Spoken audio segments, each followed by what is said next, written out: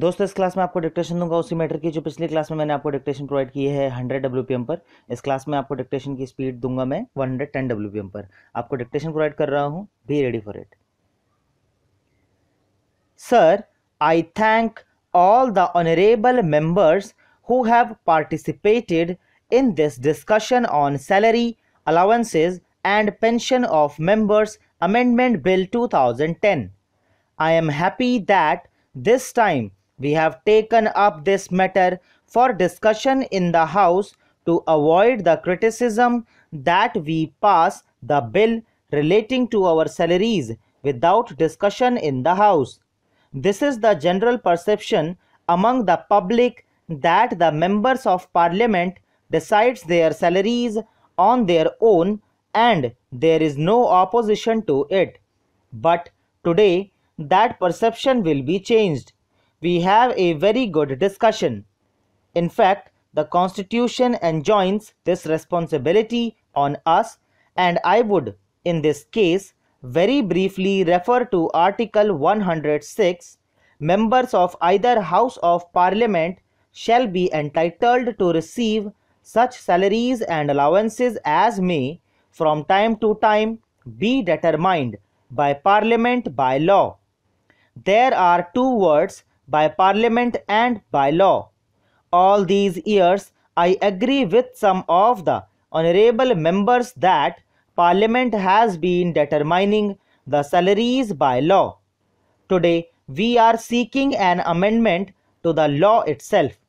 There is no denying the fact that there is a universal acceptance or rather demand for this, that henceforth we give up this power of ours within the parameters of the constitutional provisions, and that means the law as such has to be amended to provide for a permanent mechanism. The law as such may not have to be amended, but some provision there would entitle that this matter is decided by the Commission. But the important point that would still remain is that do the recommendations of that mechanism or the Commission or whatever we call it come to the Parliament again? These are the points which will have to be discussed. It was in this context that I had said that the Cabinet in its meeting decided in principle that a mechanism needs to be set up. But so many questions have arisen thereafter. I can say from my personal experience during this last 1 year that views have been expressed on this. That view has been expressed by one honorable member today also, that is a contrary view to this, who says that this right is vested in us and we have to exercise it ourselves, of course, with discretion and judiciously. It is not that we have unlimited power in our hands. We have to be answerable to the people and we have to see as to what we do, because we have to really act as the representatives of the people. But nevertheless, I, and for that matter the government, in view of the developments in the last few days, that it is time now that we set up a mechanism for this. There is no denying the fact. I am afraid it would be extremely difficult for me to announce the setting up of such a mechanism as demanded by senior leader from the opposition within the next 2 or 3 days. But I can assure this House that we would like to have wide-ranging consultations on this. This will be a departure from the law that we have been following since 1954. Therefore, this does call for some discussion as to who are the people who have got to be associated with it and with whom we place this right for the future.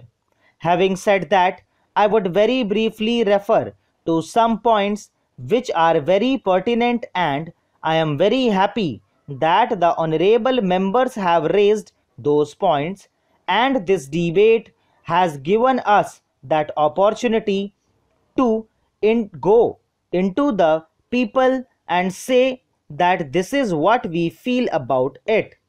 It was a good number of honorable members who said, though of course there was a contrary view again by honorable members, but the predominant view as was expressed by the honorable members was to effect that if the parliament does not function, then we should not take our daily allowances.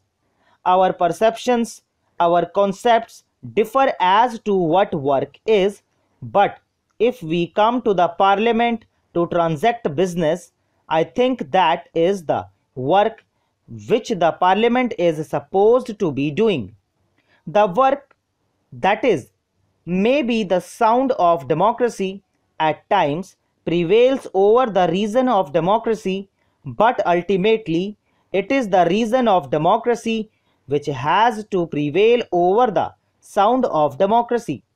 In the parliament, it is the reason of democracy which should prevail.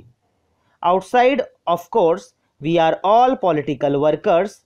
We can take our voice to whatever level we wish to. But I think in this context, this point that has been made here, that if for any reason, for our own reasons, if the parliament is not able to function for a day, we should provide for it that for that day we do not take our daily allowance. This point, as also the point relating to attendance, the secretarial assistance, that was indeed a very pertinent point which has been made.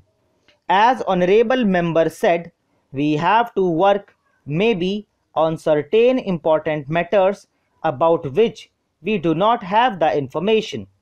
Accepting that as a layman, as a representative of the people, as a conscientious political worker, we do want to participate in something which may be very technical.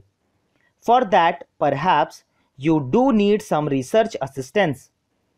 There could be people from the universities and elsewhere to help us, but I am not in a position to really say more than that on this.